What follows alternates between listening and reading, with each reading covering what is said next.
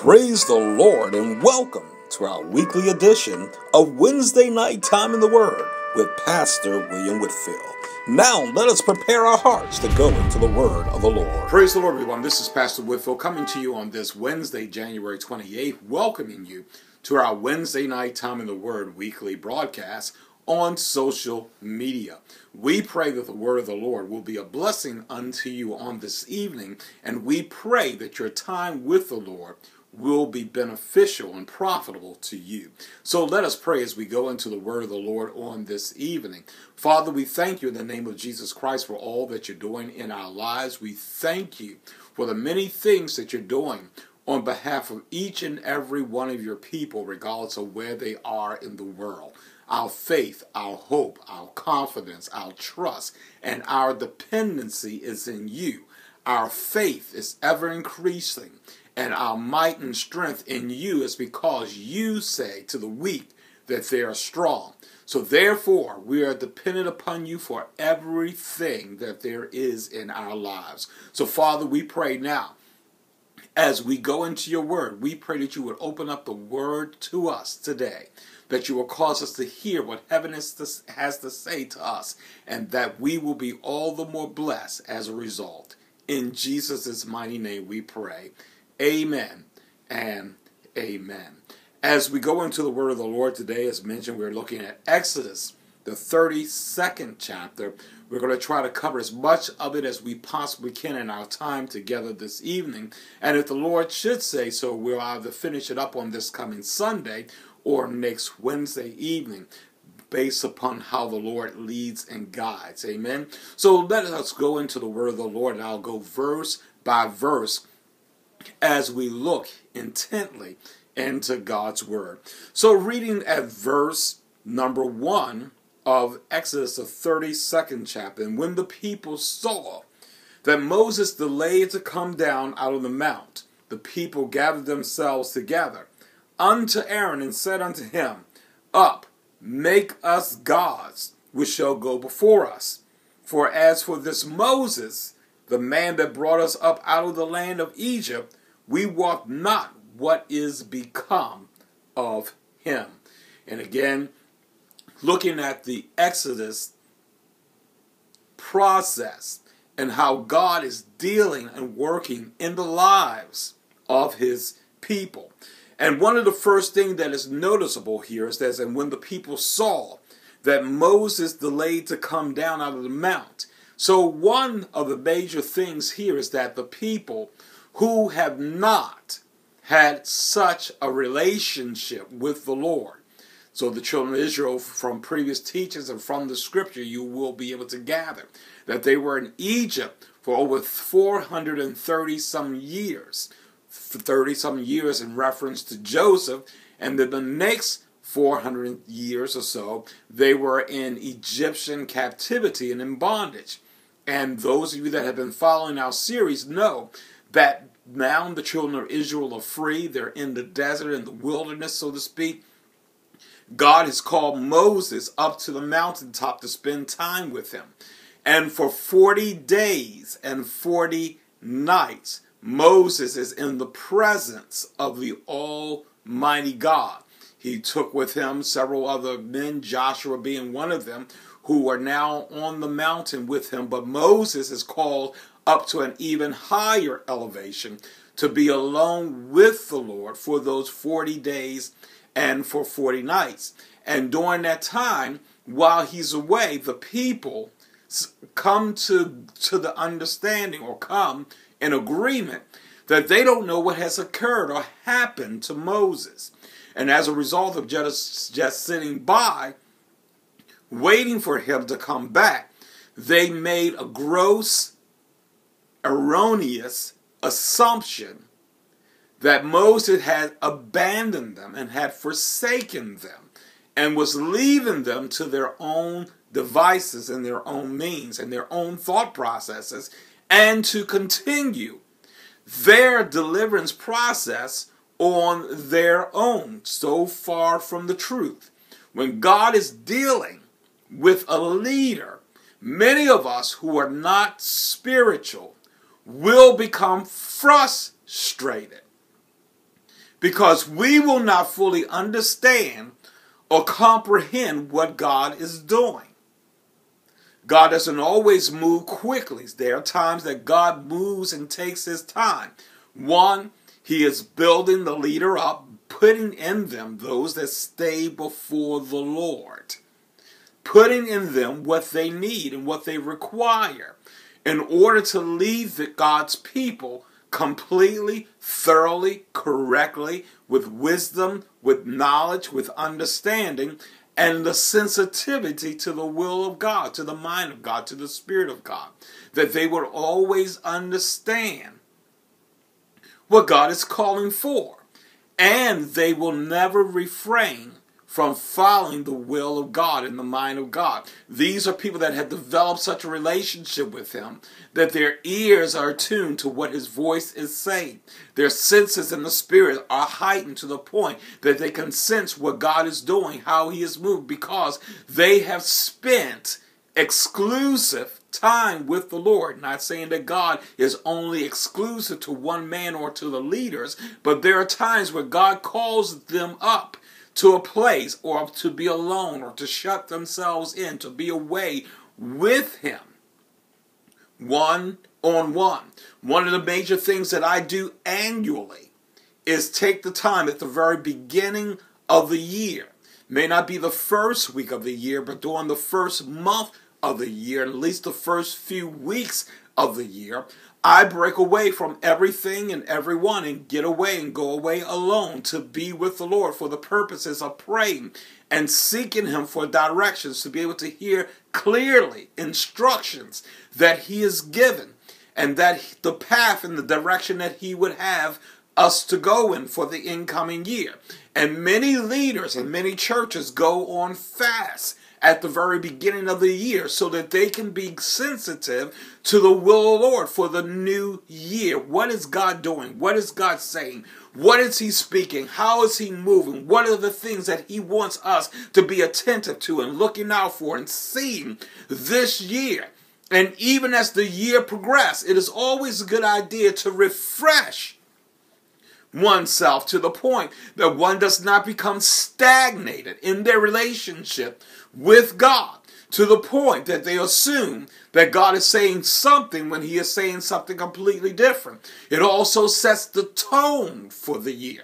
It also sets the tone for any new ministries, not necessarily at the beginning of the year, but any time that you're entering into something new and different by the will of the Lord, and God is speaking to you, it is always a good idea spiritually to separate oneself unto God to hear what God is saying. It means there's a time that you turn off the TV, turn off the radio, turn off the cell phone, although we're living in a day and age where it's so difficult to do. Turn off all the electronic devices and put away everything that you would normally do. If it means that you must fast, fast. If it means that you must lay prostrate before the Lord, lay prostrate. If it means you must sit quietly before the Lord, if it means that you must stay up countless numbers of hours at night, do what is necessary for you to pursue God and to hear from God and develop that relationship and the closeness with him so that he can speak to you so clearly that it'll be beyond the shadow of a doubt exactly what it is that he's calling for. Now, earlier this year when I went away about a week or so ago, God gave me instructions regarding a particular situation and a particular individual. And the Lord allowed me to see how the devil was raging. But yet, by being attuned to the Lord and not being distracted and staying in the presence of God and keep praying and asking God what to do, he gave me instructions. And those instructions turned out to be very fruitful, very profitable, and yielded results immediately. And the results are ongoing and are gaining momentum. And is causing things that were going in one direction to now to change courses, to go in the directions of the prayerfulness and what God was saying. There are sometimes in your quiet time, you have to let God know where you are and what you're wanting, what you're desirous of, and to surrender your will to the Father, to find out if your prayers are in alignment with His will. And if your prayers are not aligning with the will of the Father, it is a perfect opportune time to change the course of your prayers and allow Him to speak to you clearly as to what direction you really need to go in. That type of relationship and connectivity to God takes time. Don't allow your thought processes, your imagination, your responsibilities, or things that people are demanding of you to separate you and cause you to come out of that prayer closet or chamber before the time. Don't come out prematurely.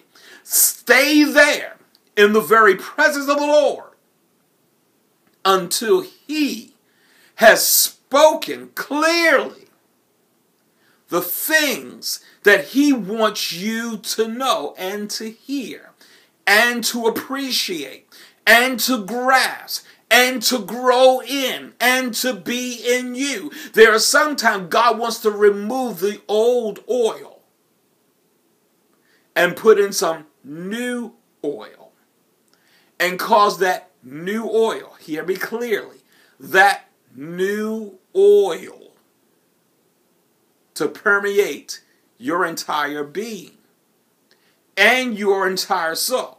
Now just imagine Moses up on the mountain with God. God is not only speaking to him, but God is equipping him. God is filling him with new oil.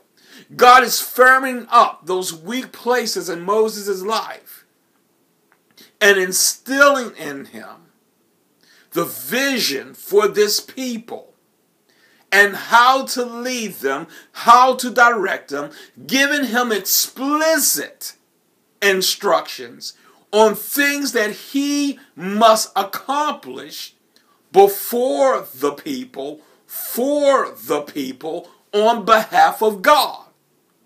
We cannot begin to profess or say that we understand the mind of God until we have spent what God qualifies as sufficient time with Him to be released into the purpose for which He has called us, ordained us, gifted us, and caused the passion to arise in our hearts. This is the thing that the people did not understand about Moses and about God and the dealings of God, to the point that they became restless in their souls. I want to make that clear. They became restless in their soul. Not in their spirit, but in their soul and in their flesh. Their souls have not yet been illuminated with the Word of God, because the Word of God is forthcoming. Let me say that again. In this scenario, in Exodus the 32nd chapter, the word of the Lord to instruct them on how to live completely, God has begun it. But God is about to give the full totality of the word through Leviticus, through Deuteronomy, through Numbers, and through all those books of instructions in the law of God. Moses has just received all the instructions on how to erect the tabernacle and all of its furnishings and every item that will be contained in it, complete instructions. And I believe that God takes it a step further and communicates to Moses in such a way the complete vision of what everything means and the heavenly vision that it equates to and that is equal to, and the magnitude of it, that this thing was not going to be done in a couple of hours, a couple of days. Just the descent alone up the mountain took time. Where God is causing your spirit man to be elevated to a place that now you can stand before people and begin to communicate what God has said to you, it takes time to descend the mount of God. It takes time to develop through the courses of prayer to the point that God would have us to receive the level of prayerfulness in our hearts, in our spirits, and in our souls that would solidify within us the connectivity of being close to the Father. One major thing about Jesus Christ is that he spent 40 days and 40 nights fasting and praying before God. Moses' same way, Moses' time with the Lord was equated to the same way as Jesus Christ. Here are two major deliverers. And let me deal with that for a moment. If you walk in the deliverance ministry, it is extremely important, paramount, that you often separate yourself and spend time alone with the Lord. The deliverer in you always wants to rescue, to set free, to feel sorry for folks. But there are times during the course of the week that you need to use wisdom and take a Sabbath unto the Lord to rest your body. The Bible says this, that the Sabbath was not made for God, but it was made for man.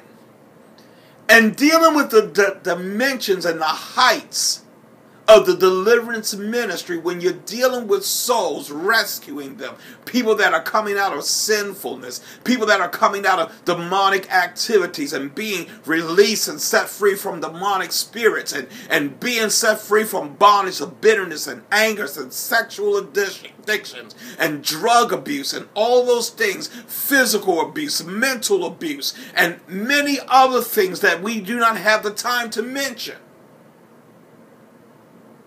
That is a lot of pulling on your spirit man. That is a lot of virtue being expended. That's a lot of strength being pulled from you. And God wants you to spend time alone with Him so that He can replenish you.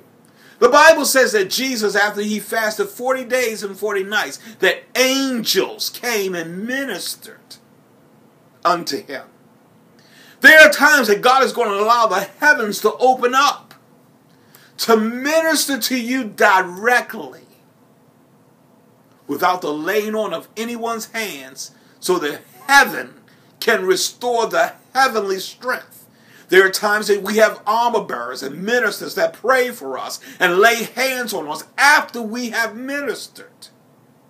But think about, what are they really imparting into you, because you were the one that imparted into them. So you need a greater source of power and influence that is untainted, unmolested, not moved by its emotions, not moved by its feelings or its perceptions or its limited understandings as to what it is that God would want to do for you. God himself knows what it is that he wishes to make or to impart into your spirit by you separating yourself and God filling you, so that when you stand before his people again, you're standing in strength. And every doorway to the enemy, God himself closes.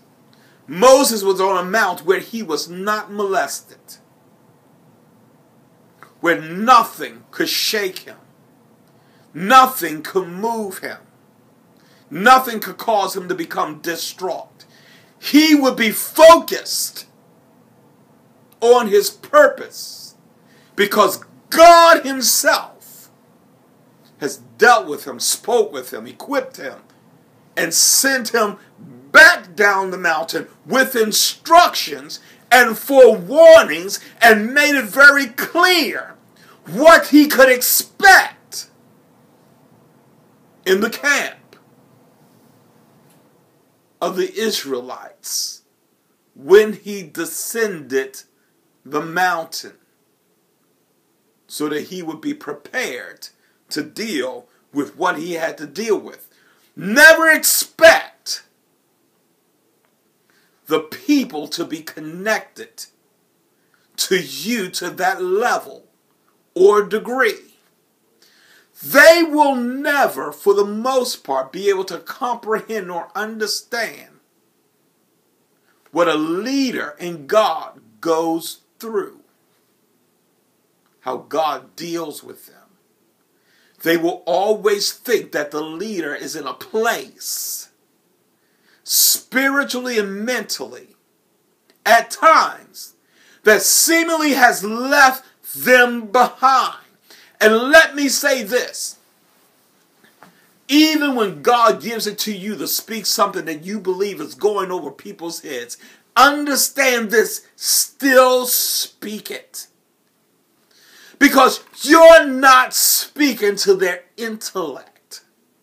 You're not speaking to their minds. You're speaking to the Holy Ghost, or the spirit man that dwells on the inside of them, that will grasp spiritual things. And although they may not comprehend it then, they will comprehend it as they grow and mature, and they will call the Holy Ghost, will recall all things to their remembrance, and let them know why a thing was spoken. And in that moment, they will surprise themselves, because the word will be regurgitated in their spirit man. And it will stand up in the proper moment, in the proper hour. And it will say exactly what God intended for them to get. Many years ago, the Lord spoke this word out of the scripture to me. You may not understand what I'm doing now, but later you will. And here it is many years later. Didn't understand what the Lord was doing then.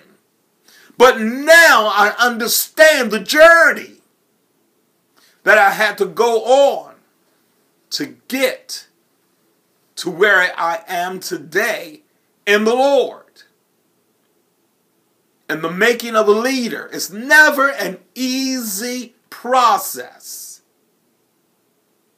It's a process that could be filled with days where people don't understand you, don't recognize you, cannot understand your logic, your decision-making process, or the God, or your relationship with God, that they cannot fathom or understand. But does that diminish the purposes of God or the purposes of a leader? No, all the more. It increases the stick-to-itiveness and the stability of a servant of the Lord that is willing to be processed in the prayer chamber alone not with other parties, but alone with the Lord, to come out, to be around the masses to whom God has called you to be around. An extreme dynamic. Now listen, Moses delayed to come down out of the mountain, and the people gathered themselves together. Once they saw that Moses had delayed, now they're going to feed off of the strength. Let me reverse that. Now they're going to feed off of the weaknesses of each other's mentality and make a gross, erroneous assumption that Moses is now gone. But yet, the very thing that surprised me with this entire text, in this entire story, is that they could see the visible glory cloud of the Lord, which has descended upon the mount. But yet, they know that that glory cloud was the very cloud that led them out. And the abilities of God, how he sustained them in Egypt and through the Exodus process. But yet their minds have not clicked over to walk in faith. So now they pray, they draw from their weaknesses what their next steps should be. They determine within themselves what their spiritual course would be. Since Moses is no longer here, it appears he has forsaken us. We know not what about this God that has delivered us. So now, let us get up together. They gathered themselves together unto Aaron, Moses' brother, and said unto him, Up, make us gods. They were just delivered from Egypt, an idolatry society. So first thing, let's deal with their assumptions. Their assumptions are the killers, or assumptions are the killers to any good logical way of thinking. It's a destroyer of good morality when not given to competent rationale. They assume Moses led them out to forsake them. What they did not understand was that God was doing something in Moses for them, to help to better their lives. When people assume certain things about a leader whose heart and intent is for God and secondly for the people, they would make the gross assumption and error that the leader is against them. And any good that you will do to attempt to help them will always be met with opposition, with anger, with rebelliousness, with discord, with disgruntledness, and major pushback. Because they cannot see the heart of God on the inside of a leader that only desires to help them mature and to better their lives and come to a peaceable, meaningful, beneficial, blessed relationship with God. How many of us as leaders expend a lot of time and energy just on that one major area? How can I strengthen the brethren How can I cause their faith to increase? How can I cause their walk to be better? How can I help to improve their mental state and their spiritual state and their home life and their personal lives and their career and their educational pursuits and cause them to be free from the things that have plagued them, things that keep them awake at night? How can I minister to them to the point that worry is no longer an issue? How can I help them to get over the pain and the agony that was thrust upon them against their own desire and their own will? How can I show them my heart? That my only desire is for things around them to improve substantially and meaningfully. They can reflect back and see the overall results of God. Whenever we are walking through the process, and God has given you a vision and has placed upon you the mantle, you want to see progress. Any person that makes an investment wants to see a meaningful return. We are investing the words of God into the lives of people, and God is demanding, not asking, demanding for a return. God is demanding a return. And God himself wants that return to be made meaningful. And every wise leader that has a heart for God labors to that end. This is not about us, but this is about the people to whom God has put us in servitude to. That we want to see them grow, mature, develop, and become people after the heart of God. God wants us as leaders to remove and to eradicate the spirit of assumption and rebelliousness and lack of godly sensitivity, because the ultimate goal is that God wants the people to be so connected to him that they will see and understand where the leader is.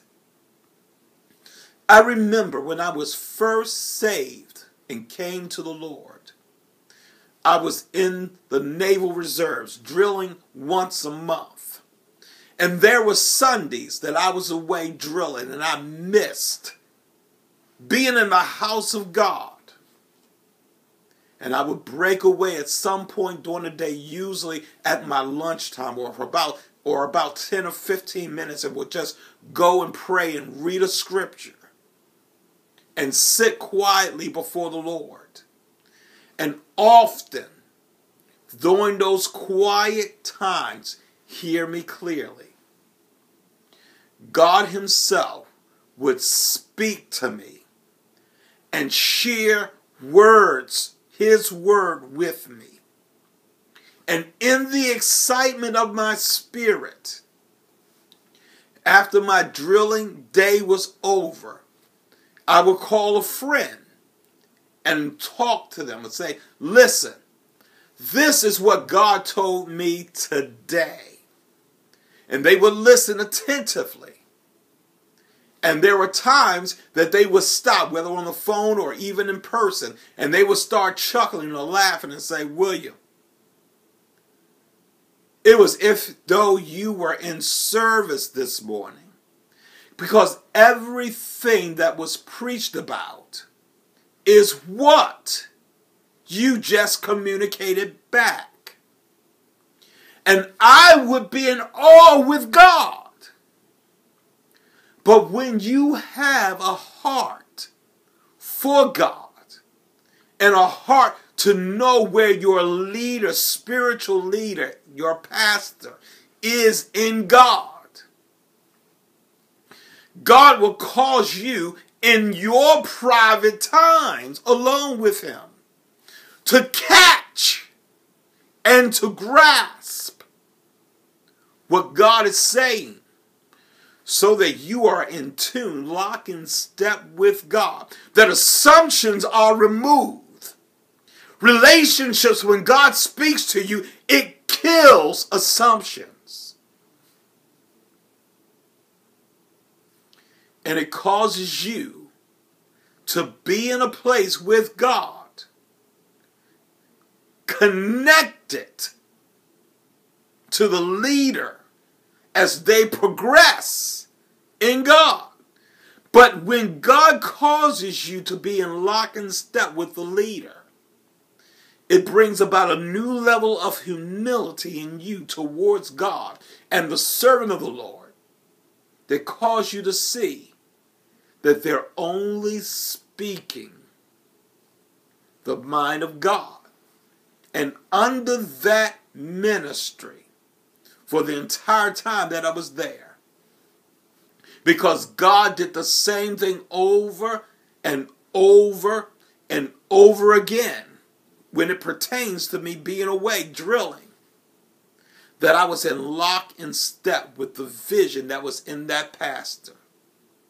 And the entire time, my tenure there under that ministry, until God himself released me to the beginning stages of my ministry, to be trained in ministry and to come to the realization of what he called me to, that pastor knew